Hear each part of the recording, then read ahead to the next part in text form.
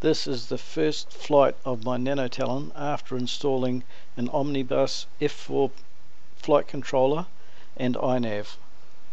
Not the best conditions to be testing something like this. It was windy as heck out there, but I just had to try it. This flight was done line of sight, and then I reviewed the footage afterwards. Loving the OSD, although there is a bit of information overload at the moment, and as you can see I need to move a few things around a bit.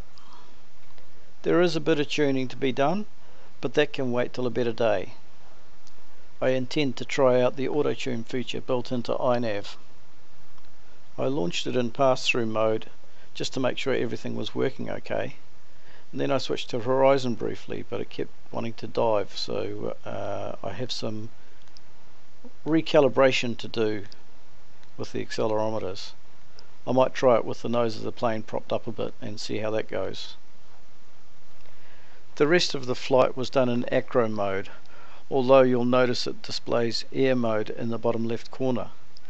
The reason for that is that I have air mode permanently enabled, so that when you're trying to glide with zero throttle you still have stabilization. As I said earlier, this was only a short flight due to it being so windy.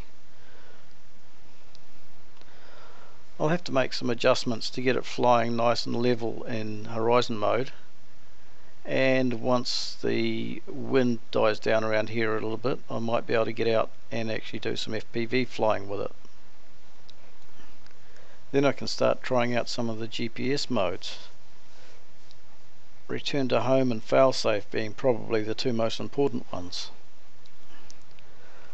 I also believe I have to calibrate the current and voltage sensors. I started this flight with a not quite full battery, and in general I have been getting around the 20 minutes flight times. In these conditions, running 60 or 70% throttle most of the time, the readings may be correct. I guess time will tell. After I've done a few tweaks and adjustments, the next flight hopefully should be an FPV one. That is, so long as the wind will let me. Bonus points for anyone who notices the massive error in the stats screen at the end of the video. Leave a comment in the usual place and I'll give a virtual cookie to whoever gets it right first. Well, that's the end of the flight and pretty much the end of the video. Subscribe if you want to see future progress. Thanks for watching.